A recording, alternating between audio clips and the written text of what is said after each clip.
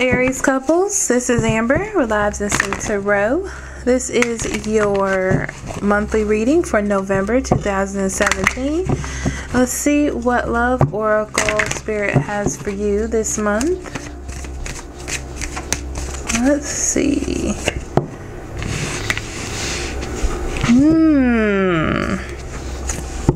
Interesting. Now, reconciliation tells me that someone could be coming back from your past or your partner's past. Okay. Could also be a resurgence of a relationship, like you were having problems and now you're making it better.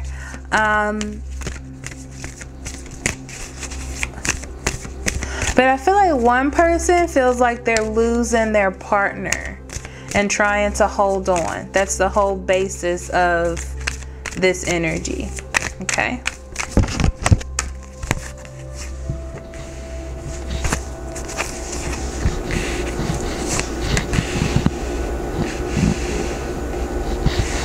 That's not it. That's not your card.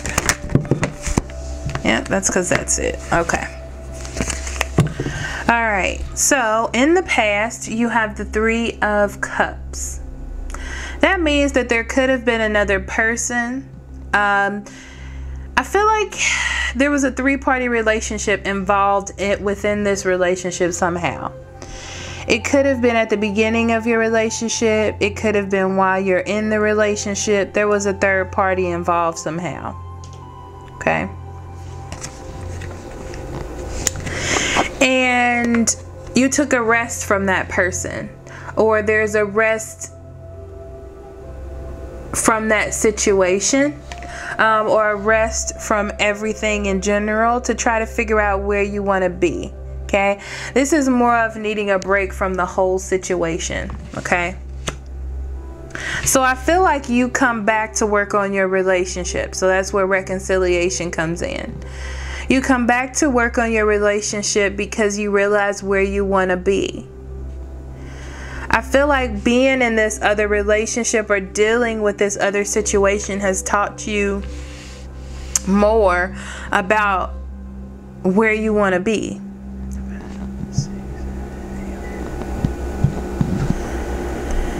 So this is a time for you to express yourself, or for your partner to express themselves to you about what they want for the future of this relationship. It's like if someone comes to you and talks to you about being with you this month, it's real. I feel like it comes from the heart. Okay, they really feel that. But here's the thing about fire energy is that it comes and goes. So they could really feel that way at that moment. That's all that they know. That's all that they feel. They know that it's real. But it could change at any moment. It's not to be nasty. It's just how it is. Okay? So that's just a bit of a warning.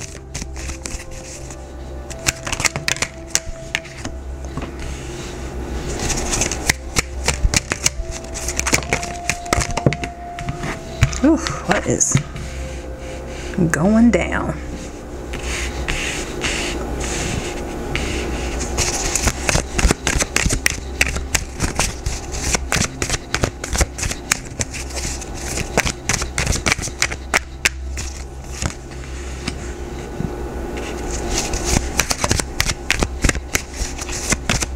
Why do I feel like you haven't been good, Aries?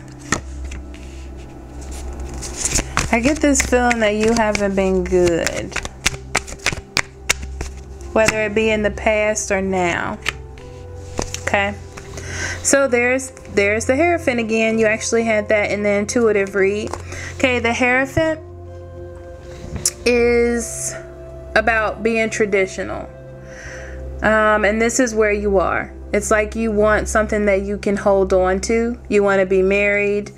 And you're focused on that right now, I get. Okay, so you're putting an ending to, I feel like you were trying to hold on to yourself, or your own beliefs, what it is that you want. You were trying to hold on to those, okay? Taking risks, being yourself, you know, doing whatever makes you feel good, and you're putting an ending to that to focus on either the relationship that you're in or your own morals and beliefs when it comes to relationships, like doing what it is that you're supposed to do. So you have the Four of Cups in the middle. To me, this is about, well, I feel that it is about you not wanting to miss out on your opportunities. Okay? Withdrawing from things that are not important. Okay? And seeing the things that are important. Okay? This could also be that your partner isn't really paying you any attention. Okay? They're focused on so many other things that they don't even see what they have in front of them. I feel like you, because of that information, you have been focusing on yourself. What makes you happy. Doing the things that you want to do. Focusing on your own happiness. Okay? There may have been a new job, a new position, a new opportunity for love. I feel like for some of you, someone may have come in to fix that issue. Okay? And you thought, it's very interesting because it feels like, oh, this is an opportunity for me to have something tangible. But I don't feel like you wanted to let go of your partner. If that makes any sense? It was more because you felt abandoned and you felt left alone. And that was just an opportunity to fill that spot so you could go back to feeling whole again. Okay?